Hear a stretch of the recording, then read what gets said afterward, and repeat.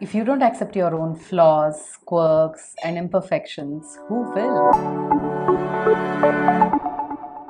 Hey, today I want to share a story with you. The story of the missing piece.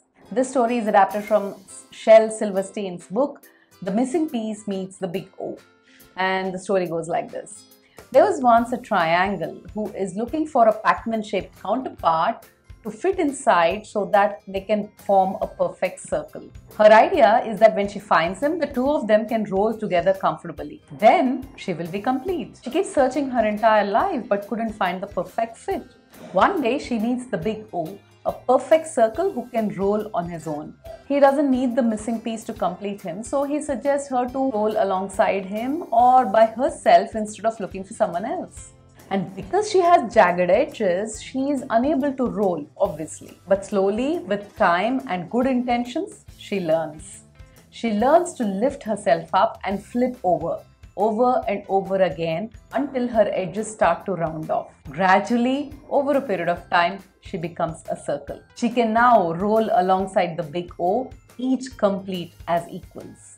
This story reminds me of two important things. One, relationships work best when two people come together as equals, each content with who they are instead of expecting other person to fill their void.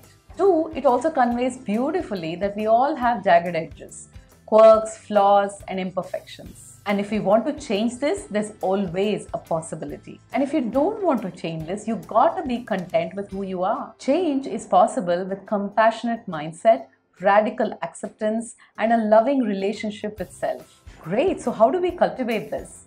Here are 3 suggestions from me. 1. Work on your thoughts. Negative thoughts lead to negative narratives. What you tell yourself can either make or break you. You know this already, right? When you consciously change this language, you can see a 360 degrees change in your attitude. 2. You celebrate your strengths. What's unique to you is unique to you. So why not celebrate everything that's uniquely you? Number 3. Show your vulnerabilities. Just like our strengths, our challenges too come with deep emotions. Let them come. It may seem scary for you, but we live at a times where everything is churning and acceptance is at an all-time high. And that's good for us, right? It's time to churn out all your inhibitions and show your vulnerabilities to the world. Believe me, the more you talk about it, the more you yourself will accept it. I'd like to quote Sharon Salzberg here.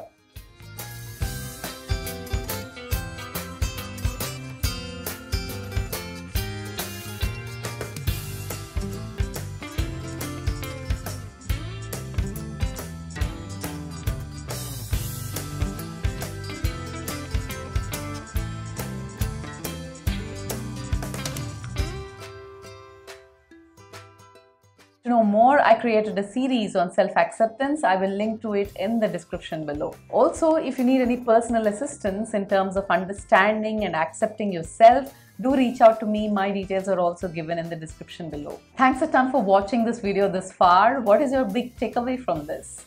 Do let me know in the comment section below. And if you like this video, you know what to do. Hit a like button and share it with your friends. And I'll see you next week.